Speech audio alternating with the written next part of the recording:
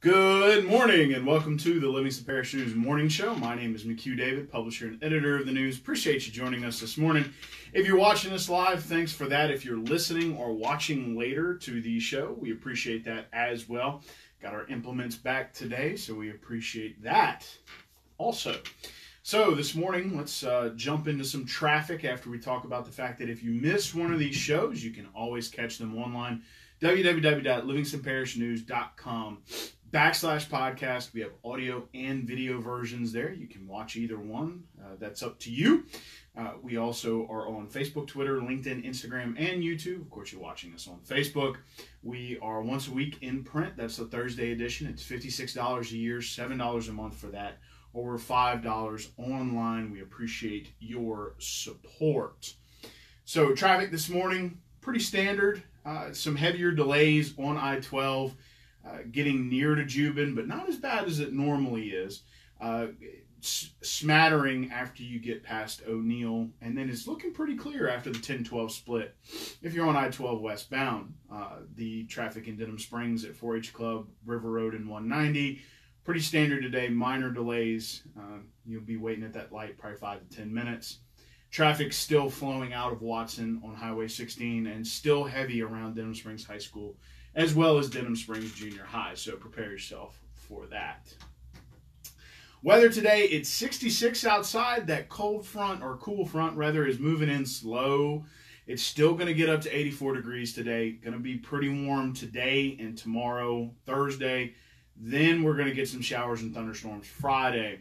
And bottom's going to fall out for about a day. We're going to get a low of 60 Friday night, a low of 54 Saturday night, and a high of 74 during the day on Saturday. Perfect day to go vote. We'll talk about that in a minute.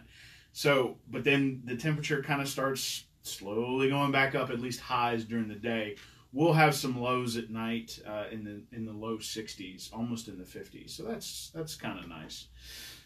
There will be, if you live anywhere north of Denham Springs or in Watson, and you've traveled past Fairlane Farms or in that area, you've noticed that there's been on and off road work going on in that area. Well, that will continue starting tomorrow, Wednesday evening. There will be intermittent closures. There will always be a lane open for travel as they're replacing some cross culverts, fixing the bed in the road, that sort of thing. You've probably noticed chops in it. That's a DOTD operation, and again, it will continue through Sunday. So Wednesday through Sunday, this time, intermittent night closures. Master Plan Committee is going to meet this evening. They'll be talking about a couple of things, one of which is the Louisiana Watershed Initiative. This is a group that was formed by the governor. They're looking at all the watersheds throughout the state. They currently have about $1.2 billion to, I don't want to say play with, that's not exactly the right terminology, but to spend on studies, projects, that sort of thing. So there's going to be a lot of people vying for that stuff. They just recently released their action plan for spending that money. There'll be a lot of people that are going to say, hey, what about my project, that sort of thing. There's currently a public comment period. We're working through that here at the news. We're going to have sort of a layout for you as soon as we can. Trying to get through election season here. We're working up to October 12th, which is election day here in Louisiana. There's also a lot going on that day. We'll talk about that in a minute because the Master Plan Committee still has to talk about the economic corridor as well. They'll be talking about priority roads that they want to put on the road program for the future. If you don't know what the economic corridor is, it's about 1.5 miles north and south of I-12, stretching throughout the middle of Livingston Parish. It's supposed to be the welcome wagon for the parish. Part of the master plan is improving infrastructure as well as utilities in the area to make it very popular is not the word, attractive to large commercial and industrial employers. And so the Master Plan Committee will be working through that. That might be the first place where they want to implement zoning, is in the economic corridor. It's a huge focus of the master plan. Now let's talk about voting. Almost 11,000 people early voted. A little over 13% of the total voting population of Livingston Parish. There's about 80,000 registered voters. Excuse me. October 12th is Election Day. Please remember that if you are going to go vote, the polls will be open early. We'll have a precinct list online very shortly today. You need to find your precinct and you need to go ahead and go because there's a lot going on Saturday. We've got LSU versus Florida, Southeastern's homecoming, it's hunting season, and it's Saturday of the fair week. So please, please, please go ahead, get out and vote if you haven't voted yet on October 12th. And please remember that there is a lot going on. Try to plan some time to just go out there. Those digital voting machines are real easy to use. Boop, boop, boop, you're out. So go take some time. Try to do that as quickly as you possibly can. We all want to get out and make our voice heard. Last gubernatorial election in 2015 turned out 33% in Livingston Parish. Let's see if we can't beat that record. The Denham Springs Council will also be meeting tonight. A lot of rezoning proposals on the list. Not much else going on. I myself will be hosting our 42nd Spelling Bee at the Livingston Parish Fair, which opened up on Saturday. You can check out a lot of the information from the fair at www.livingstonparishnews.com/living. There's a schedule there for all that. But as mentioned, we have a busy night tonight, so we're going to be all spread out. Mr. Fambro is going to be at the Master Plan Committee I mentioned. We'll have somebody at the Denham Council, and I will be doing the Livingston Parish Fair, the Spelling Bee. If you don't know what our Spelling Bee is, annually we have every junior high competes at the 6th grade level. They have an internal spelling bee and send their top 3 to the fair on Tuesday night, where we have our own giant spelling bee, and we run through several rounds of words, and everyone receives a dictionary, a brand new dictionary, and then courtesy of Sporting Center, we have a top 3 award as well as some gift cards to restaurants. So if you're interested in that, we will be filming it this year, and you don't have to watch the whole thing. They can last a while.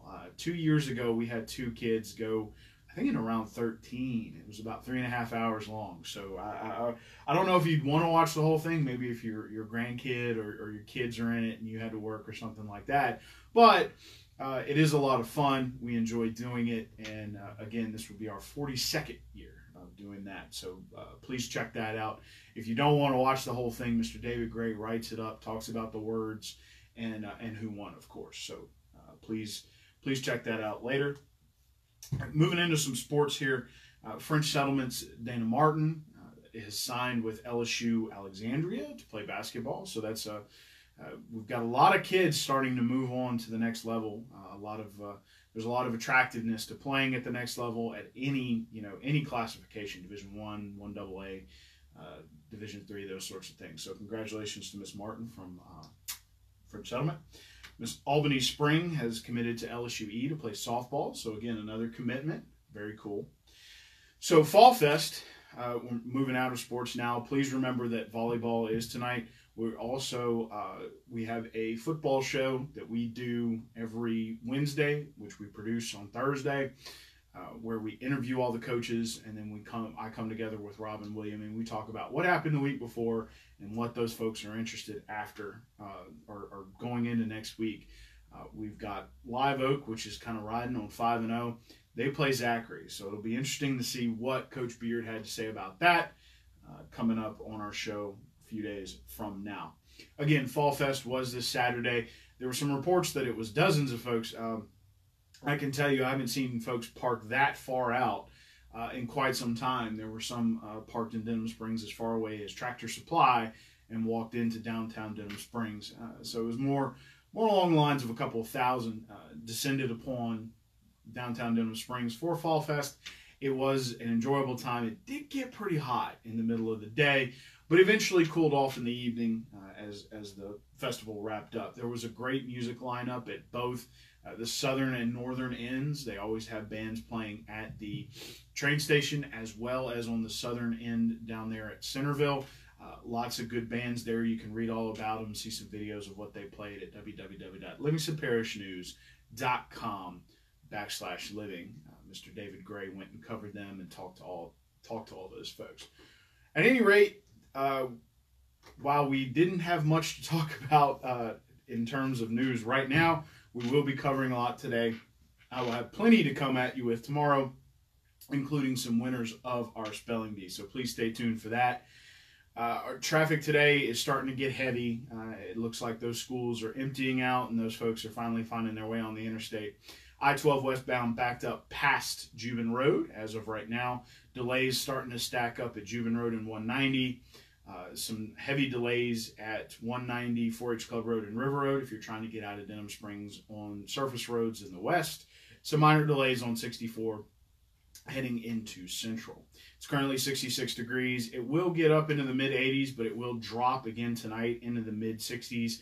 Going to get warm again up until Friday. Should have a large band of thunderstorms come through, bring some cooler weather, and it's going to get down in the low 60s with highs in the mid-70s for a couple of days.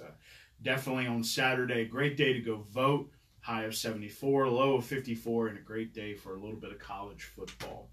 Again, my name is McHugh David, publisher and editor of the news. Appreciate you joining us on this Tuesday morning, Taco Tuesday. On this Tuesday morning, October 8th. Please remember to go vote on October 12th. It's very important. 13.3% turned out early, about 11,000 people. Let's try to get as many folks out to vote.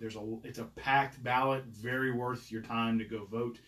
There's a ton of things to vote on, statewide, parish-wide, individual races, tons of things to vote on. So please get out and vote. Please remember, if you ever miss any of these shows, you can always check them out, www.livingstonparishnews.com/podcast. They are free. We have audio and video versions as well. Heavily recommend the audio version. It's nice and edited. I sound great.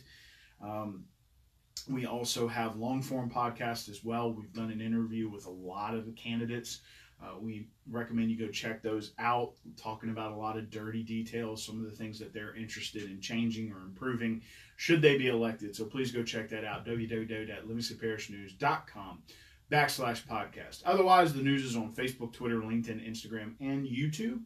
We're online, www.livingstonparishnews.com. We are $5 a month there. We have an app as well. We appreciate you checking that out. And we are also in print once a week on Thursdays. It's magazine style. $7 a month gets you every Thursday of that month in your mailbox.